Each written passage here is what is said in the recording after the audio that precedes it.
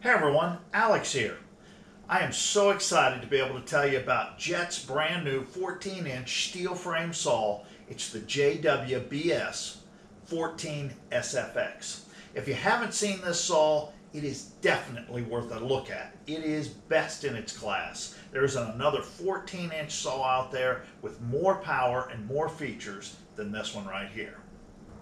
Now, one of the first things that you notice on this saw is the spectacular fence and an extremely large work surface.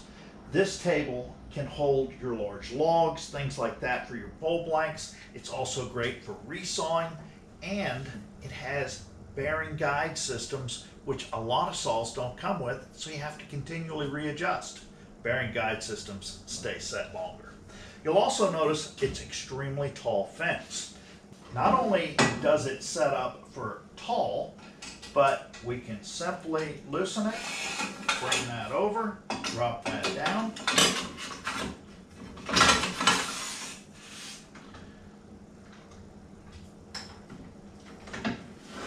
You can see now I can get close to the blade and still bring my guide all the way down close to my work project.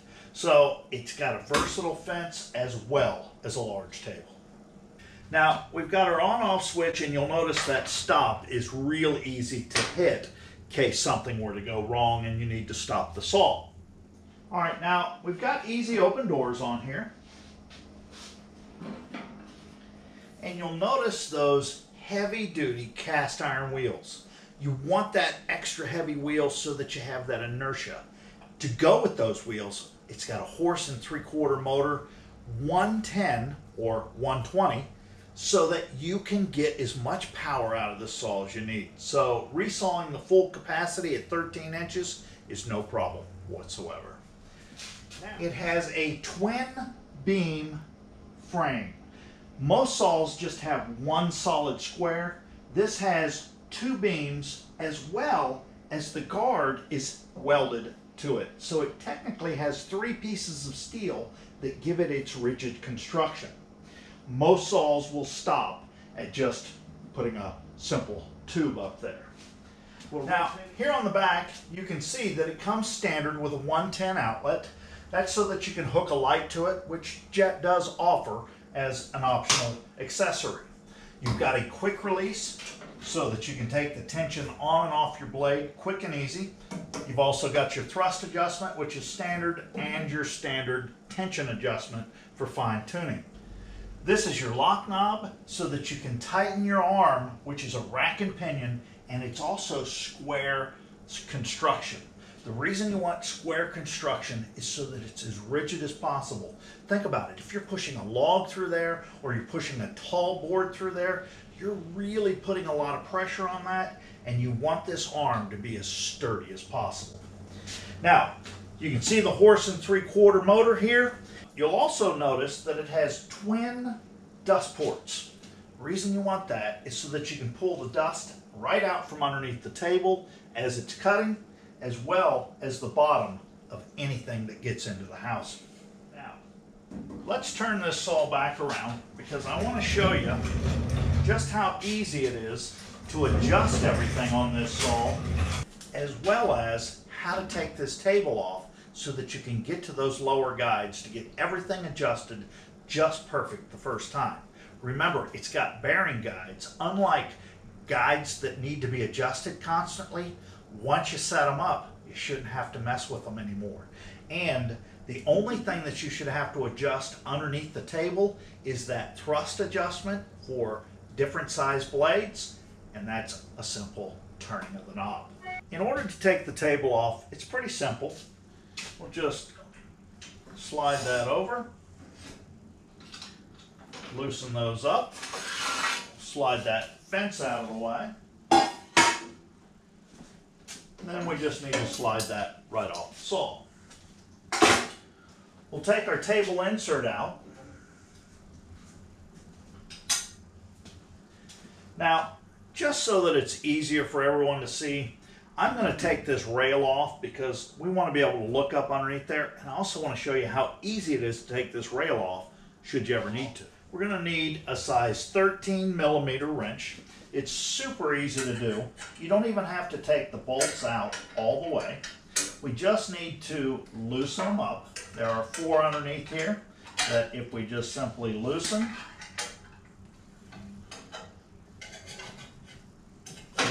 you can see that rail comes right off.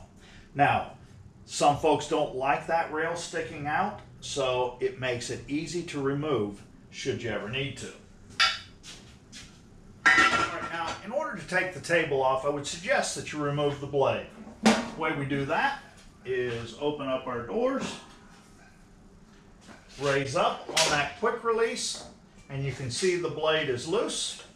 Now, before you pull that blade off the saw, it can be tough to get it out of that guard. It's much easier to just simply lower the guard so that that blade lines up, and it makes it a lot easier to come out of that slot. Just like that.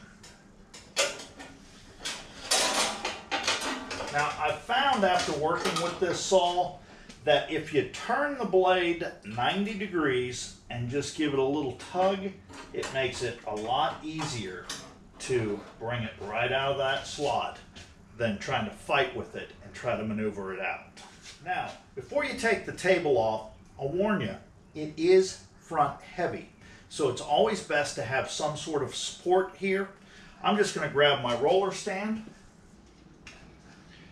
Very simple to just simply set that right up underneath that table.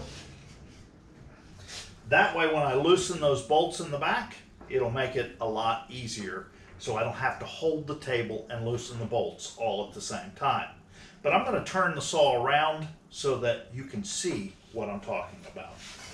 So we've got 2 nuts here and bolts running through the trunnion of the saw. We'll just loosen those 2 nuts up. And those nuts are a 16 millimeter.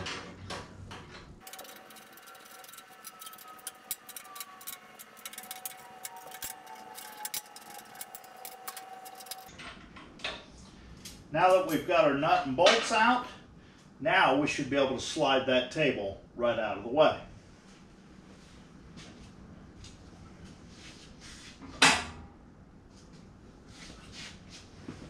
Now we'll rotate this saw back around. We're going to take these guards off so that you can see exactly what we're talking about when it comes to adjusting our saw. Now next we'll just remove our guards.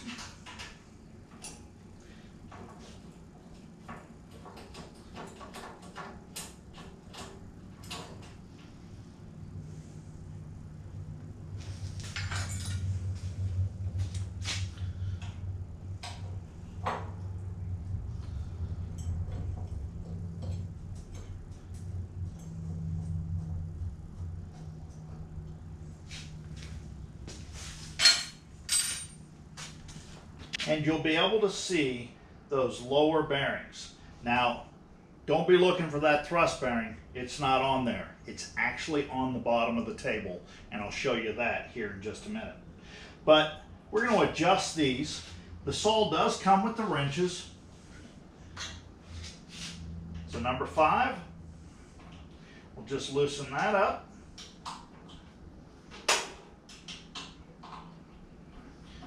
And you can see that these work off of a barrel adjustment. And again, since they're a bearing guide, you're not going to have to do this very often. So that's why you want to take the table off and get everything adjusted the first time. Now, we're going to actually reinstall our blade so that we can adjust all of our guides to the blade. Now, the blade that I'm going to put on here is a 3/8 inch Greenwood blade by Carter. JET does sell these blades. We'll just reinstall our blade.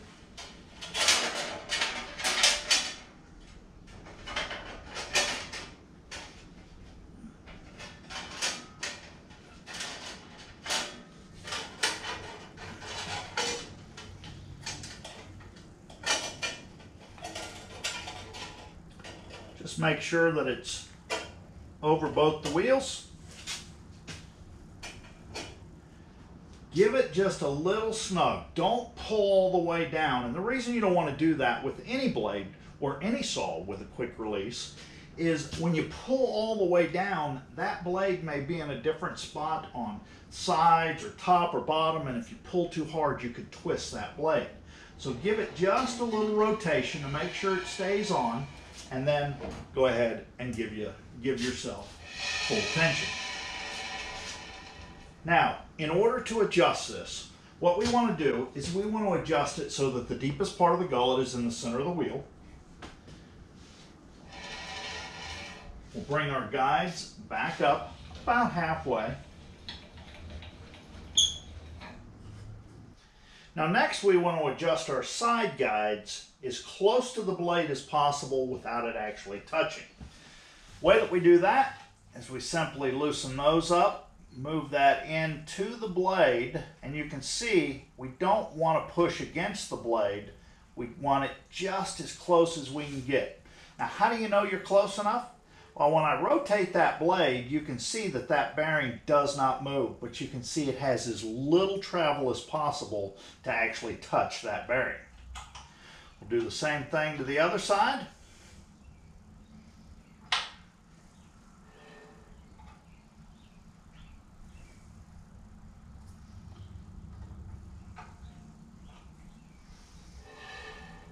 You see we've got very little movement between the blade and those bearings. We'll snug that up and we'll move on to the top. Now our top bearing guides are on cams, and those we simply loosen and rotate, and you can see the bearing either goes in or it moves out by simply rotating that bearing. So we'll move that in close to that blade. Same thing, rotate it to make sure that they're not touching or turning.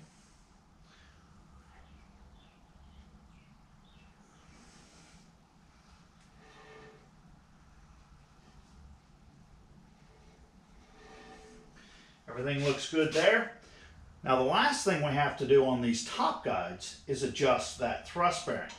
It works the same as those bottom bearings, where it basically works off of a barrel adjustment. We bring that up as close as we can possibly get without it touching. Snug that up. Everything looks good there. We've got just a little movement there. A little movement there.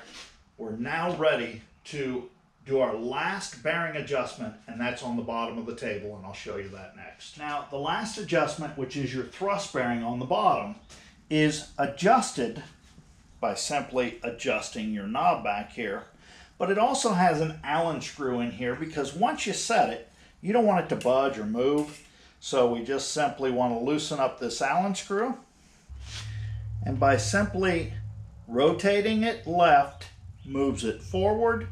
When you rotate it right, it moves that back. So we're going to back that away so that we can go ahead and reinstall the table, and then we'll adjust that last adjustment on that thrust bearing. All right, now before you put that table back on, it's easier to just pull that blade off. So we'll loosen the tension, and I'm going to again lower that guard. It makes it a lot easier to get that blade out of there. Now we'll put our roller stand back in place.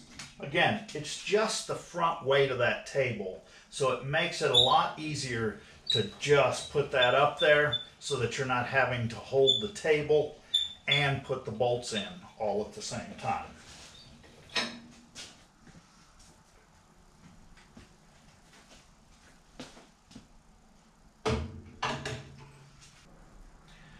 Now, before you tighten those bolts up on that table, you're going to want to reinstall your blade so that you can line this up. You can see that this table has a slot so that it can actually move. That way you can line up that thrust bearing as close to middle as possible. So we'll get that roller stand out of the way. Now again, when you install the blade, if you'll just pull on that just a little bit, you'll notice it goes in there just a little bit easier. And then when you go to turn that corner, makes it a lot easier to get that back on the saw.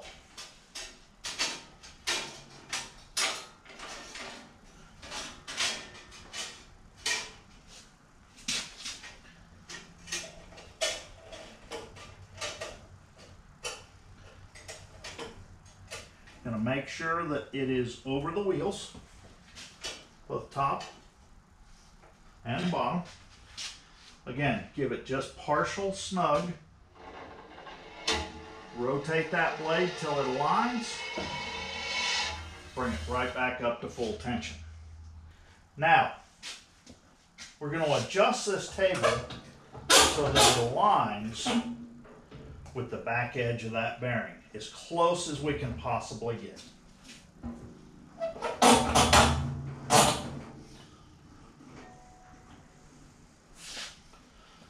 So we've got that lined up nice. Now we can go ahead and snug the table. One last thing you do want to check. You don't want this table off enough that it would rub up against the insert that you're putting in there. So make sure that you install your insert and make sure that blade's not rubbing against it. So now we can go ahead and tighten our table up.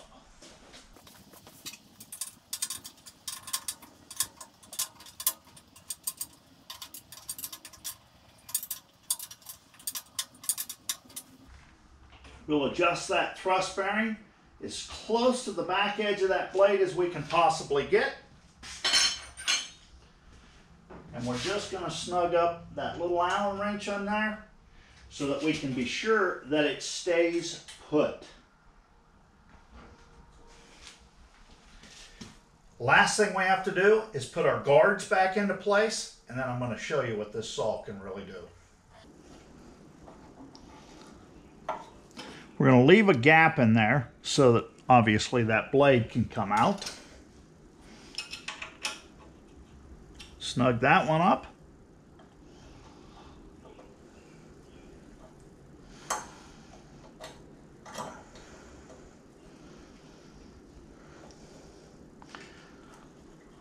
Snug that one up, and just like that, those guards are reinstalled. All right, now we've got our guards installed. Everything is basically ready to go. So we're going to close this up.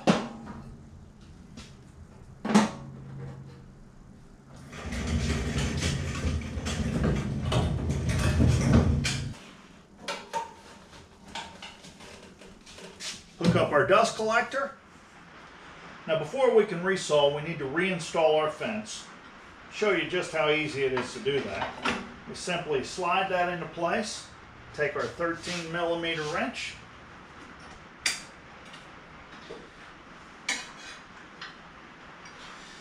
tighten those 4 bolts back up,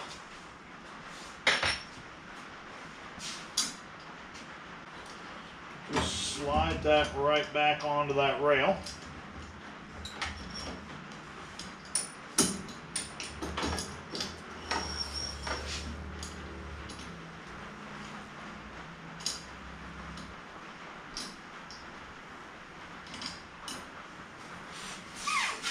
Then last, slide our fence right back into place. Snug that up. Now, a lot of companies like to tout that their saw has the capability of resawing 12, 13, however many inches the saw has the capability of cutting. Well, this one will cut 13 inches, and I'm going to show it to you.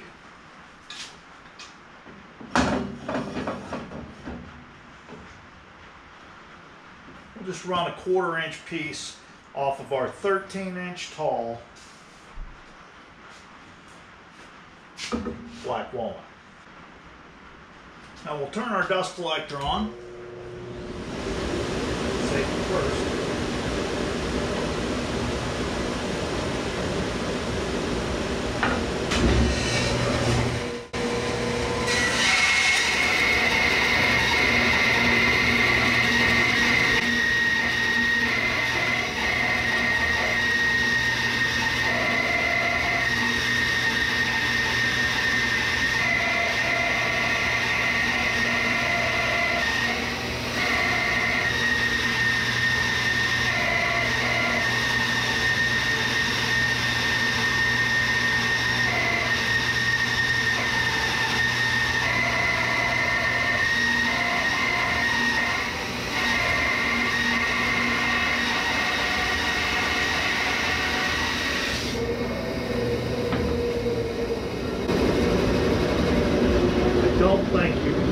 much cleaner cut or more accurate than that right there.